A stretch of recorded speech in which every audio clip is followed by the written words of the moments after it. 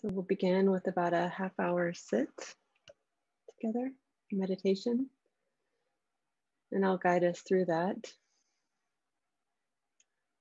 So go ahead and take a minute or two to find yourself a comfortable sitting position.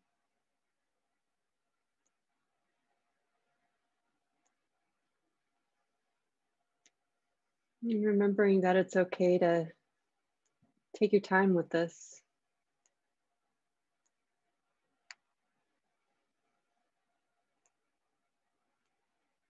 Just asking the body what it needs for comfort.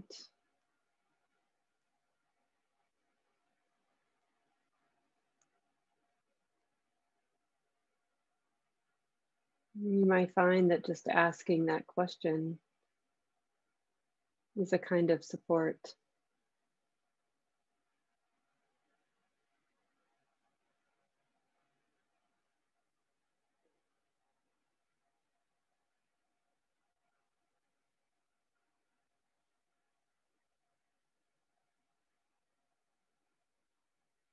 This kind of ritual or ceremony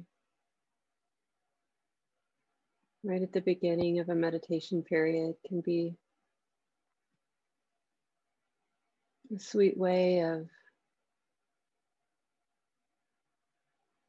undermining this diluted view that somehow there's something that needs to be resolved or fixed.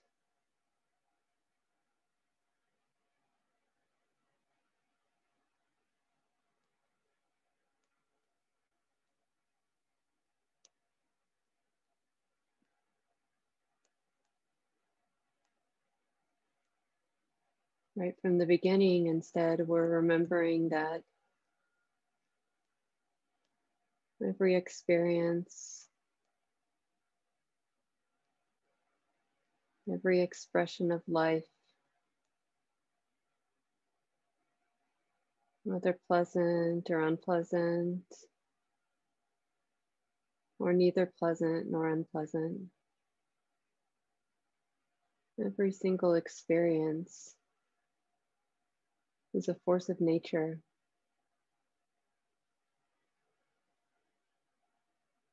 It's something that has arisen lawfully, not something that needs to be fixed.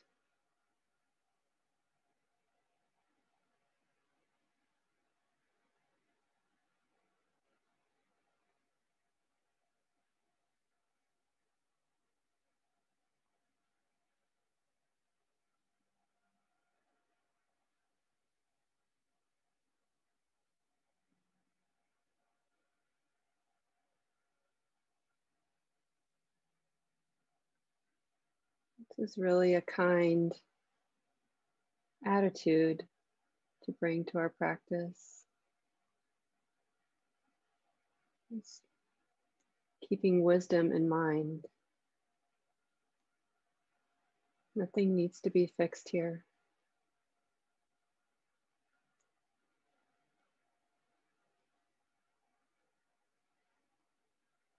Nothing needs to be resolved.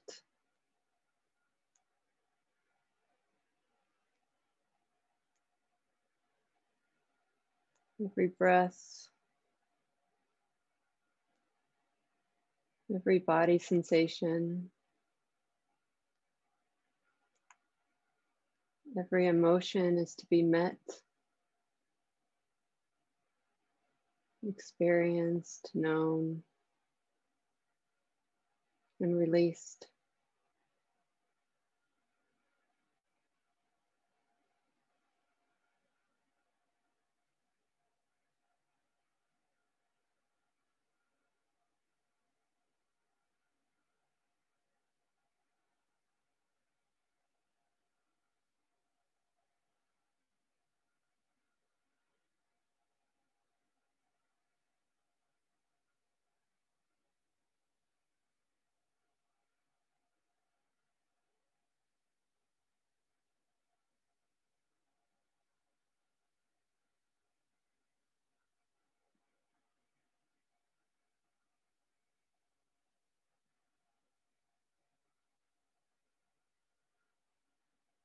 And trusting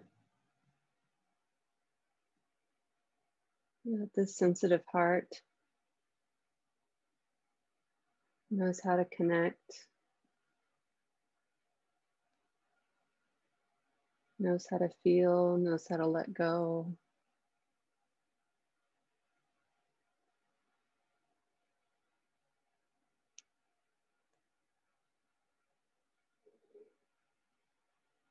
This is also nature.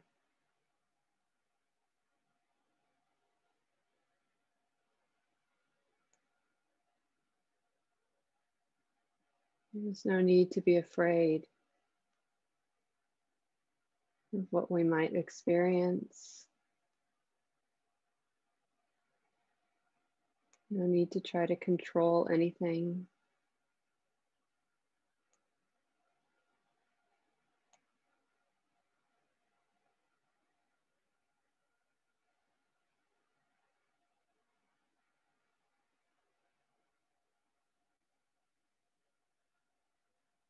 Everything moves, nothing sticks.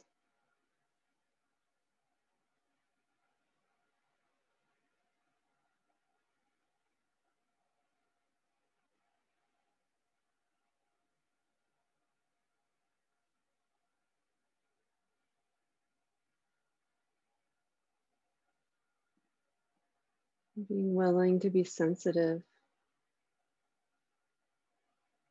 to what's moving right here. It can be felt and known.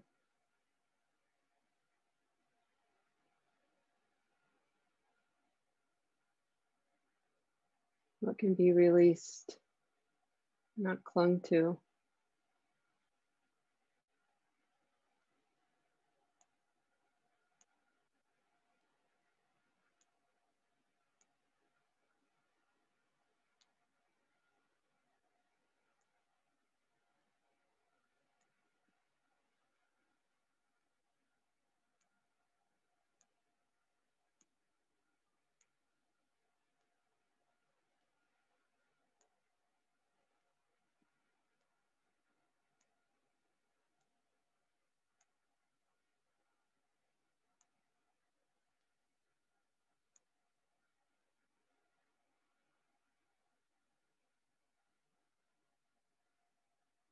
Let's continue in silence now.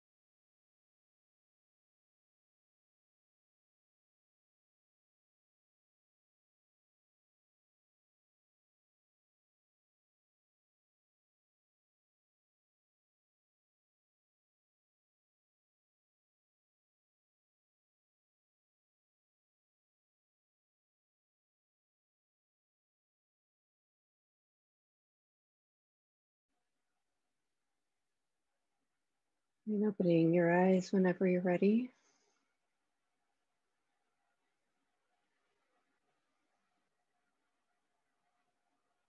Thanks for your practice, everyone.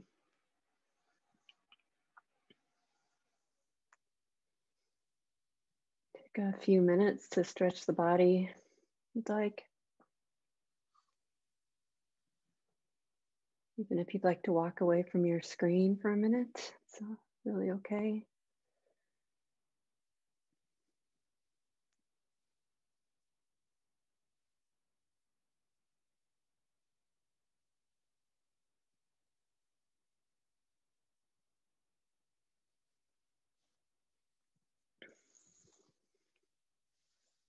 Also take a moment to take in the Zoom world and see if you can appreciate being here together or some aspect of being here together, that there is this place we can drop into to practice together.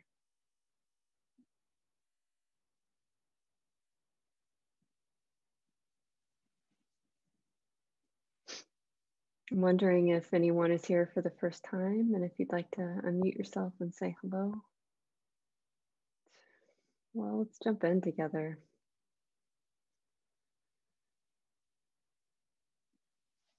So I want to talk a little bit about the hindrances tonight. Good topic, always relevant. And if you don't know what the hindrances are, that's okay. You actually do, you just don't know that you do. There's this wonderful song by this family band, Infinity Song, and they made a cover of the old Bee Gees song, How Deep Is Your Love? And I've honestly been listening to that song on repeat for so long. I'll forget about it for a few days and come back to it. I hope I'll save a few minutes to play it for you at the end of the program, but it's been so meaningful. Music is such a powerful force. Art is such a powerful force. And for me, especially, and I think in any real movement, art has such a powerful place to sort of help us to find some balance in the heart and in the body so that we can find our way together.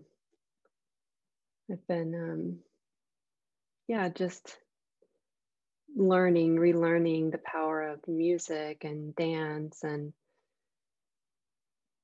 body movement practices in community, even especially in protest spaces, direct action spaces, where it just seems like the energy sort of can be moved in really healthy and useful ways through the power of art and music. And this has been one of those songs for me. And so when I hear it, it really has moved me in many different ways. And as I was listening to it the last couple of weeks, it sort of reminded me of the kind of resolve that's needed to work with the hindrances. And hindrances we might really globalize and generalize to mean these moments of confusion or difficulty, when we're kind of pulled off our square or swept away by the forces in the heart and mind that are not really that useful and that pull us away from our sense of belonging to ourselves and each other. And so this wonderful song, How Deep Is Your Love, has been for me a reminder to go to the deepest place where all of this can be okay, where all of the problems of the world and the imperfections of this human experience can be okay. Like, sweetie, how deep is your love? Can you find this way to relate? Even if you have to go to the depths of love to do it, is it possible? And as practitioners, we tend to think that if we're practicing well, even after years of practice, this attitude can creep in. If we're practicing well, then things ought to get more pleasant, right? And if we're not practicing well, then, well, that's the reason why things are unpleasant, because we're not practicing very well. And we can see this attitude creep in the middle of a meditation, or even as we go through our lives, like, God, I'm suffering. There's got to be some problem with me. Like, I should be able to overcome this by now. I shouldn't be full of rage. I've been practicing for 20 years. And it's really not that way. That's not how it is for any of us. And in fact, even the most experienced among us will say, well, yep, there's still difficult moments. And it's actually in the places where we feel the most stuck where practice actually happens, right? We learn something about our capacity, which is really what we're here to create, and is what the practice calls us to do, to learn how big we are, like how deep the love is, how strong we can be, how deeply we can understand this experience of belonging, what doesn't belong. And in this way, as we kind of make our way through life and through difficulty, we learn how to really honor the wounding too. That's it right there. We learn how to honor and accept and embrace even those stuck places, those places of psychological wounding, those all the places of unfinished business in the collective, the wounding in the collective, and these deeply ingrained habits that make themselves known, these resistances to change, these inclinations to take things personally, this fear of difficulty, this resistance of dukkha, or suffering.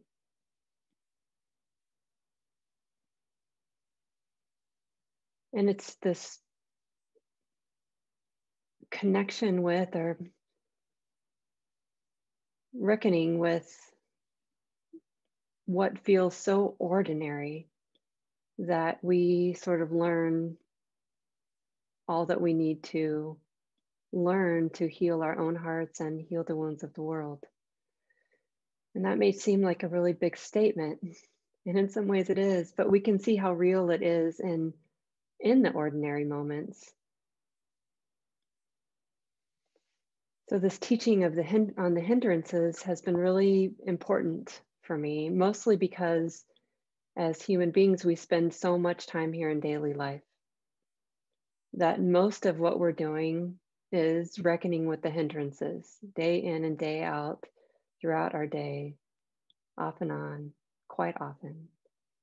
We are hardly these very concentrated creatures who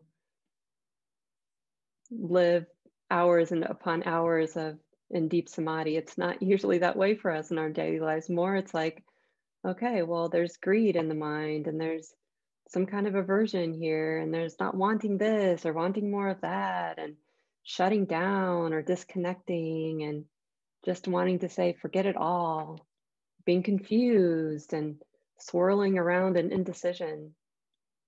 Isn't this most of the territory we find ourselves in? I mean, not if you're with me. Thank you, Mary Benson. I don't feel so alone here. So the hindrances from what? So the Buddha talked about these 5 primary preoccupations of the mind, right? Hindrances that keep us from seeing clearly and keep us from settling, keep the heart from settling into its own sensitivity, settling into that places where the heart can feel in balance or equanimous, deeply connected and okay there. And it's so easy to get caught up in these preoccupations of our minds. The minds are always telling stories, right? Often these preoccupations are exposed through the thinking processes. So the things that we think about can expose the hindrances. And these 5 hindrances are, they're basically like on a spectrum, each of them on a spectrum from subtle to gross, but maybe the stickiest places where we can understand the forces of greed and hatred and delusion. And these words like greed and hatred and delusion can kind of be elusive to us. I mean, sometimes, and in other ways, we can really understand how deeply invasive they are in the ways that our minds work. But when I say that they're on a spectrum and elusive, what I mean is that they're easy to dismiss in some ways. Like if I say greed, you might go, well, my mind isn't really that greedy, right? I'm not prone to addiction. Or if I say hatred, you'll go like, oh, I don't know, I'm not really full of hatred. I'm more full of love a lot of the time. Hatred is not my go-to. Or delusion, you're like, well, that might be like a psychological disorder of delusion. It's not really my jam. But when we think about the spectrum of these forces, like the spectrum of greed, all the way from wanting to keep thinking a pleasant thought to the other end of addiction, colonization, imperialism, these massive forces that have defined who we are. So generally, greed can be expressed as moving towards something, wanting even this most subtle, like wanting a piece of chocolate, which I love chocolate, so it's an easy example for me. And then again, this like spectrum of hatred, from slight irritation, resistance, not wanting something, to murderous rage, literally murderous rage.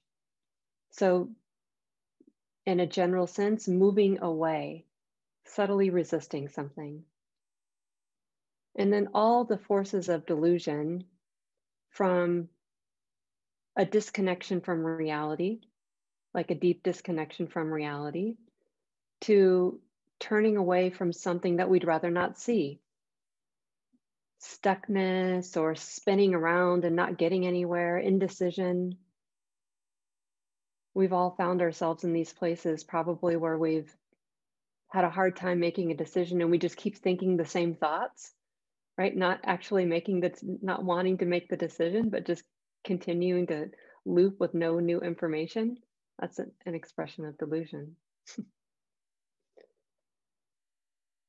And these 3 states or 3 motivations or 3 expressions, broad expressions, keep us stuck in dukkha or suffering, that feeling of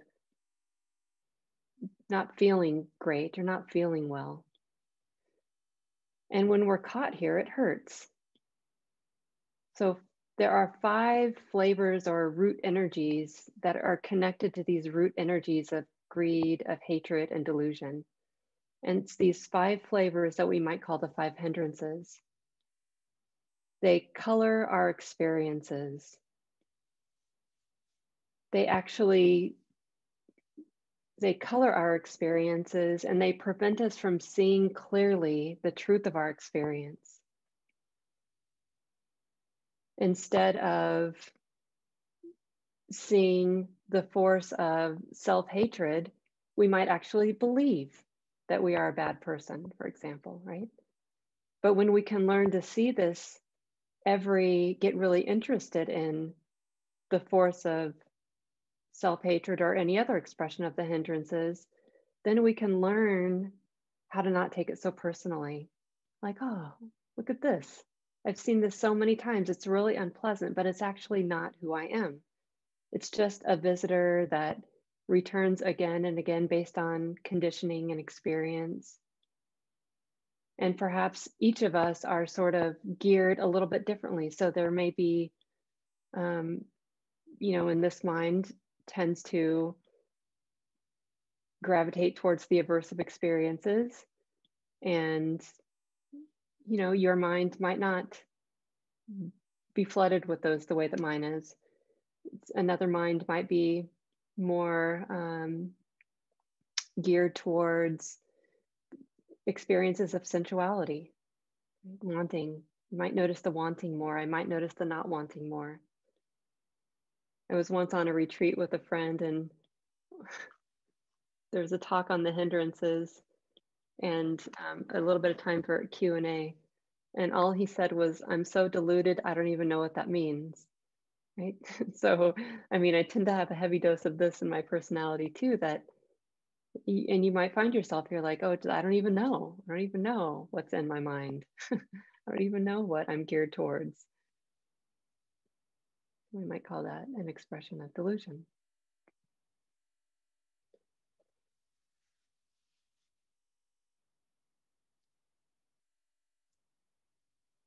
So the Buddha uses lots of water images to make points in the scriptures. And he talks about the hindrances. He talks about the hindrances by using this image of a pond, right? So let me just name what they are, the 5 hindrances. Sensual desire, an expression of the wanting mind. Ill will, an expression of the mind that doesn't want, or want like pushes something away. Lethargy and stupor, dullness, low energy states, the 3rd one. Restlessness and worry is sometimes how it's translated, but perhaps restlessness and regrets might be a better way to describe this one. Anxiety can mean such a wide variety of things for each of us, that restlessness of the body and that regretful mind, like, something, doesn't feel good about how I've lived my life. And then the 5th one is doubt and indecision. Okay, so in order to describe the hindrance of sensual desire, the Buddha talked about like if we were to put red dye into a lake, it would color everything that we see, right? Instead of seeing clearly that this is just an experience that will come and go, we see it as something that we want, right? We mistake the reality of the body for lust as an example of this kind of energy, right? And so forget that all the ins and outs of what it means to have a human body and completely fantasize over something else as an example, right? But any sensual desire can fall into this category. And then the Buddha used an example of boiling water to point to ill will. So if water is boiling, you can't really see into it. You can't see even your own reflection. Even your own reflection. So ill will can be like this, right? It prevents us from seeing clearly into the goodness of humanity. All that bubbling makes it impossible to see. And for this 3rd hindrance of lethargy and stupor, using an analogy of a pond filled with algae or seaweed that's so thick and entangled, it's really hard to make your way through it. And then this 4th one, when the mind is filled with restlessness and regrets, using wind that churns up the water as a way of describing what this is like. When the wind churns up the water, you can't see the pond, you can't see into the pond. It's just too much wind. So when there's restlessness, worry, anxiety, regret, it's hard to see beyond that. We just are swept away by that wind. And then the 5th hindrance, doubt, and indecision can be marked by muddy water. So in mud, it's again, no clear seeing here. You can't see into the pond and you cannot see your reflection in the pond. So doubt and indecision, it can be like this circular spinning and spinning and spinning and spinning, like you're stuck in mud. And often we'll experience one, or sometimes we'll know a hindrance, we'll come to know a hindrance really, really well and experience a single hindrance, and it's really obvious, like, oh, there's aversion in the mind.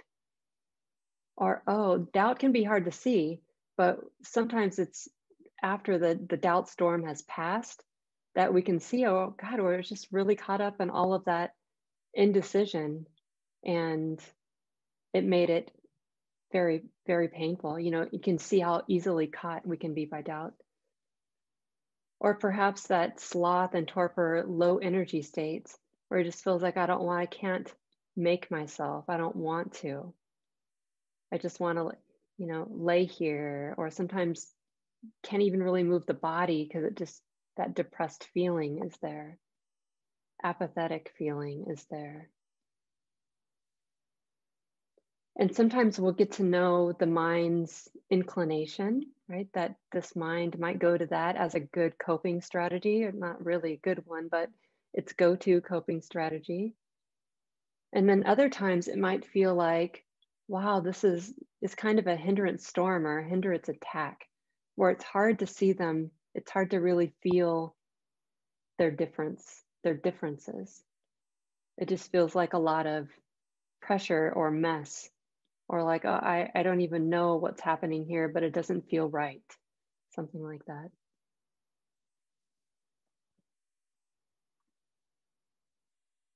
And in this language that the teachings were written down in, this language called Pali, this old language,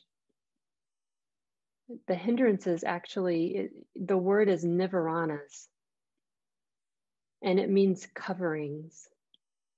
So the hindrances cover over so we can't see what's there. They cover over often what motivates them.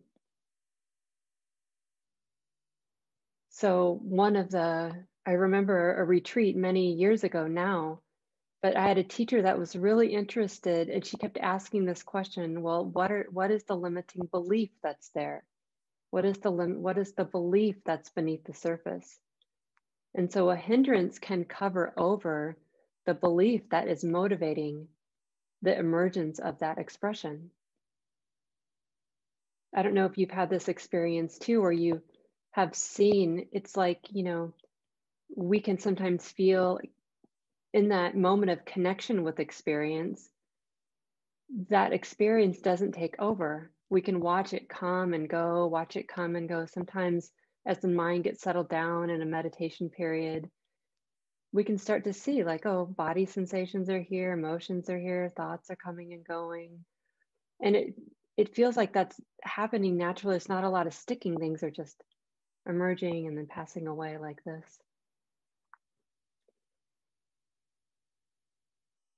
Oh, I lost my train of thought.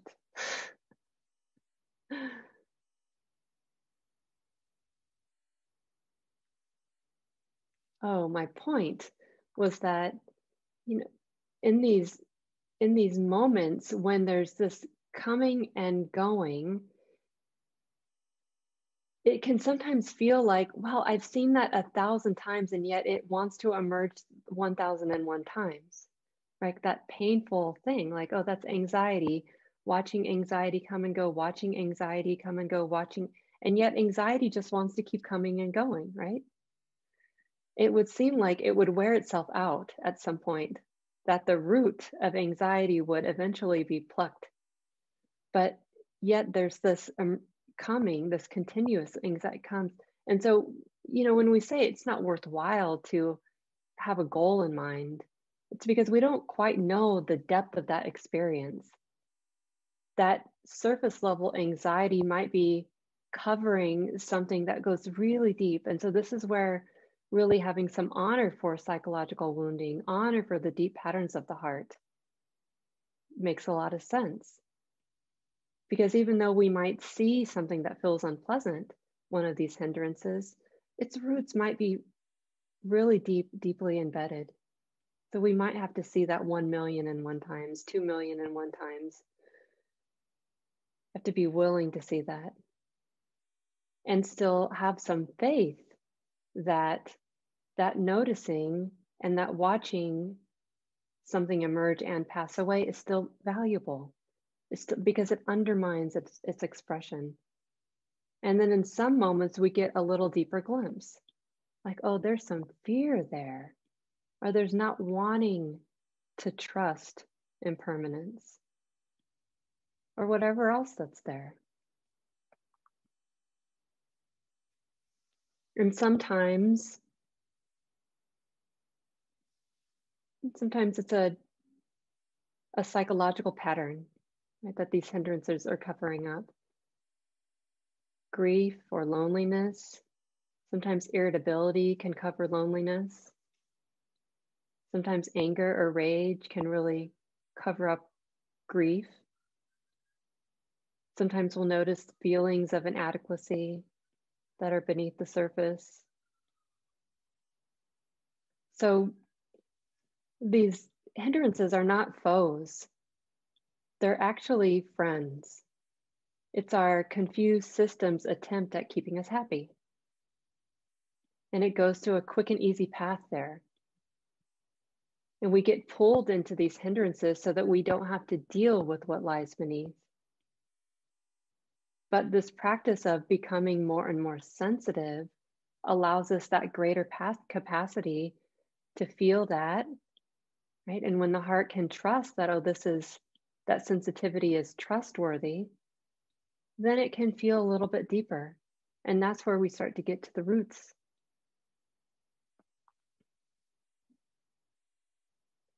So just some examples that sensual desire can often cover many patterns, but I mean, certainly these days I'm noticing how the wanting mind can cover up loneliness,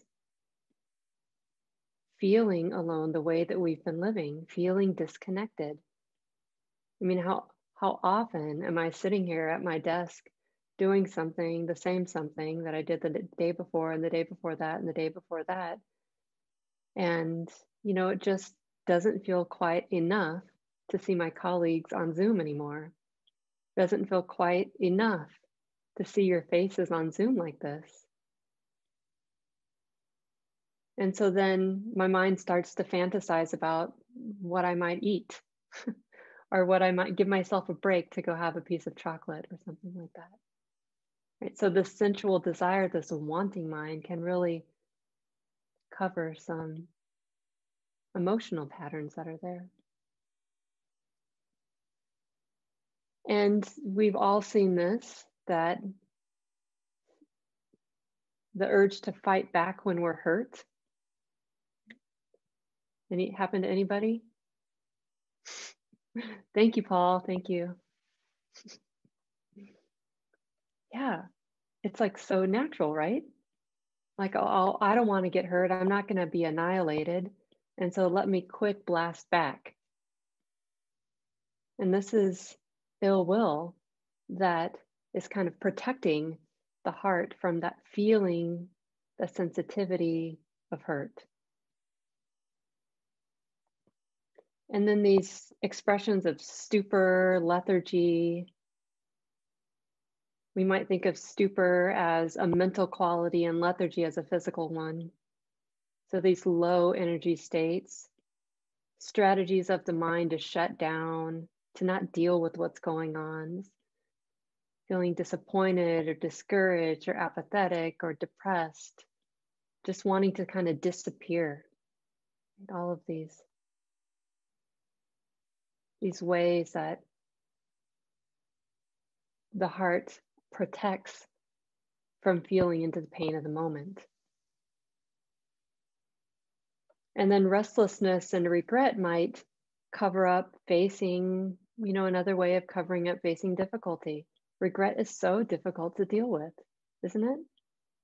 I mean, personal regret is difficult to deal with. And for me, what's been up recently, recently meaning like the last decade, and for sure the last year, is like facing the reality of regret in the collective, like all of the violence, all of the expressions of hatred, so much regret from this heart, like, whoa, for humanity, like we don't know how to do better. There's so much regret there. It makes it hard.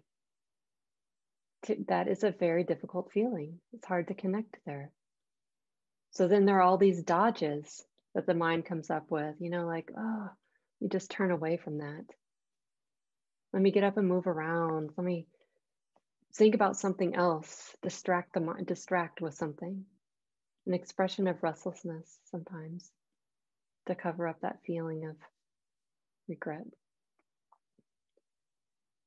And then this fifth one, doubt or indecision, can often be felt when we don't want to make a hard choice. We don't want to commit. It's too scary. So doubt or indecision covers up that fear. It's too scary to do this. It's too hard to commit. I don't want to make a mistake. Not facing what needs to happen. So doubt protects from that.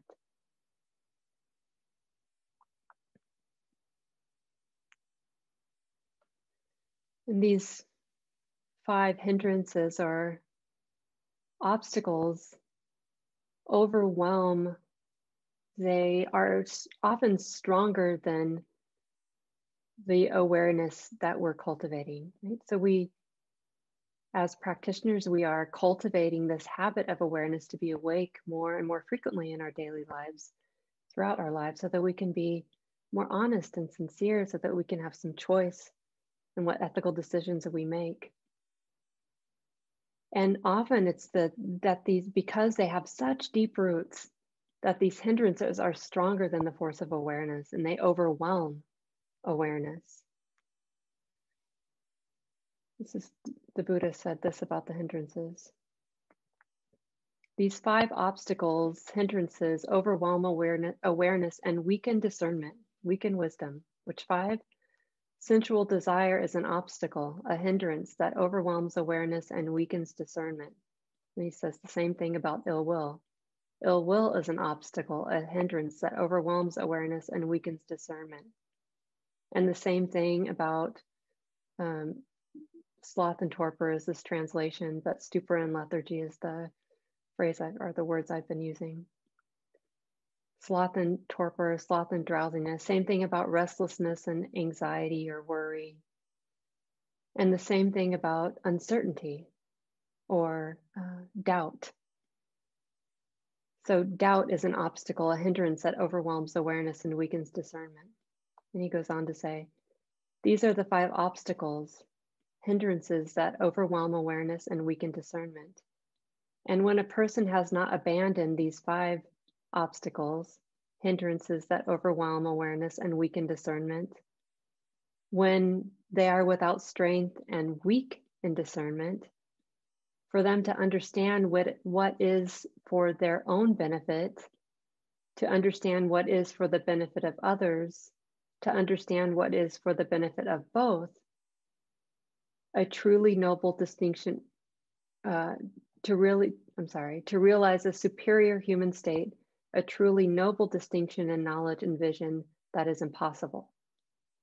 So what the Buddha is saying, that it's not possible when the mind is filled with these hindrances to understand what is for our own benefit and what is for another person's benefit. It's not possible to discern the actions that we need to take when the mind is flooded with these hindrances. So there's like a beautiful ethical dimension right here in this teaching. And it really points to that the more we take care of our own hearts, the more we train in sensitivity, the more we build the capacity to be with even the deepest roots of these expressions of greed, of hatred and delusion, that it is for the benefit not just of ourselves, but of each other.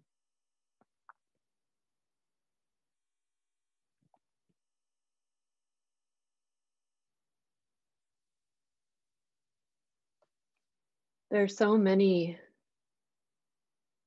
expressions of greed and hatred and delusion in our that we're reckoning with currently. And we can, I mean, just in the last couple of weeks, the heart has really been moved by the murders in Atlanta. I've been kind of obsessed with jury selection and the trial of Derek Chauvin and understanding legal things and the forces of whiteness in the legal system. And then just, a couple of days ago, this mass shooting in Boulder.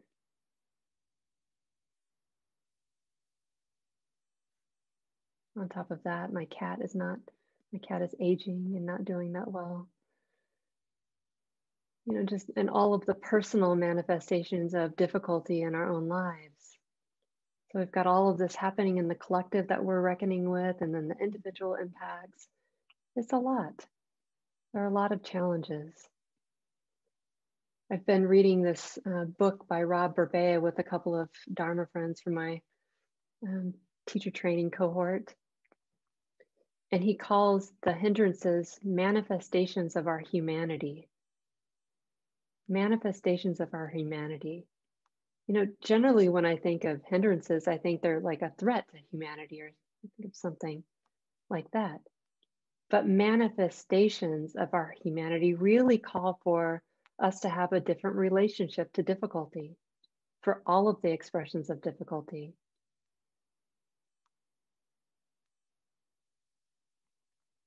Seeing them as natural forces, natural expressions of this heart, the possibility in every heart that is represented in the collective of misunderstanding, of wrong view, of moments of non-mindfulness. And we can see how that happens right here. We can see how it happens outside of us too. And so taking these hindrances personally only makes them stronger. And so in this call to relate differently to them, to pull them close, like, oh, this is about our humanity, a manifestation of our humanity rather than something that I have to hate or force away or reject or use as another strategy or reason to condemn another human being.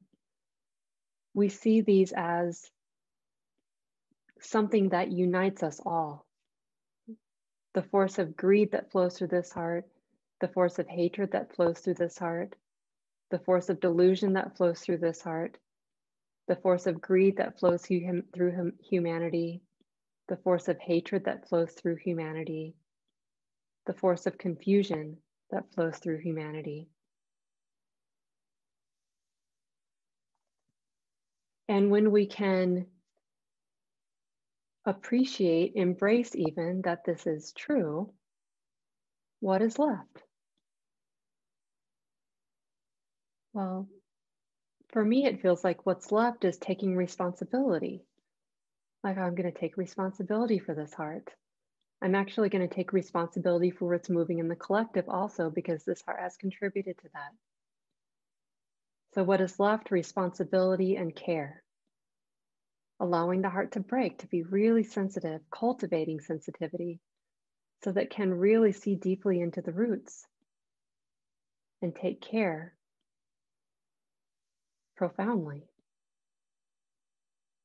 It was a friend wrote something. A friend who we did a Dharma program together many years ago, And she lives in Boulder, and she wrote something about her experience in Boulder just today. And I thought it was such a beautiful description of what it's like to relate differently to the hindrances as if they are a force in humanity, as if they are our teacher, something that helps us wake up and learn how to take responsibility, learn how to care deeply. And here's what she said.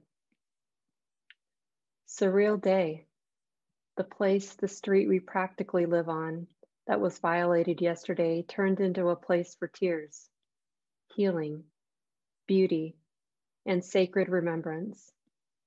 The place that experienced the worst that humans can engage in today became a place for the best humans can do. We came out with our broken wings and hugged each other. I started the day with feeling numb and unable to move, and then ended up spending the day talking to over 50 people as individuals or groups. As a community, we lost neighbors, our children, our beloved grocery store staff, beloved artists. So we went over who knew whom. When was the last time we met Terry? Last time Ricky greeted us? Or Lona? We spoke of numbness, tiredness, disbelief, past and current trauma, PTSD, fear of grocery stores, hopelessness, anger and fear, and also love of our children and care of each other. Boulder air is thick with grief, and healing is also in the air.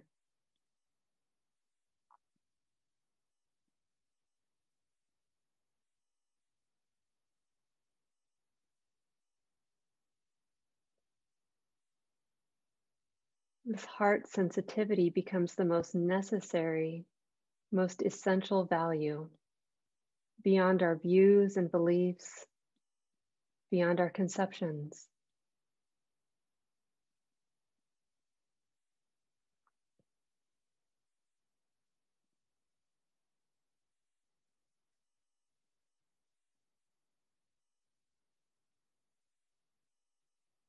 And so in this song, How Deep Is Your Love, it really reminds me of what is needed. Like, what is the kind of care that's needed to do this really noble work? This is not easy. It's not easy to come face to face with all the most difficult things. And often when we do that, there's so much more that's opened up for us, as was expressed in this beautiful expression that I read from. The numbness, the fear, the tiredness, the disbelief, all past and current wounds, hopelessness, anger, and love. Love is right there. The possibility of love, the possibility of connection is right there in the midst of it all.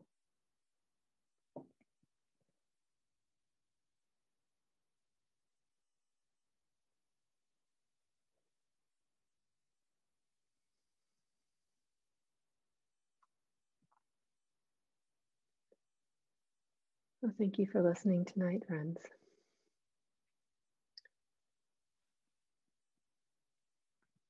I would add that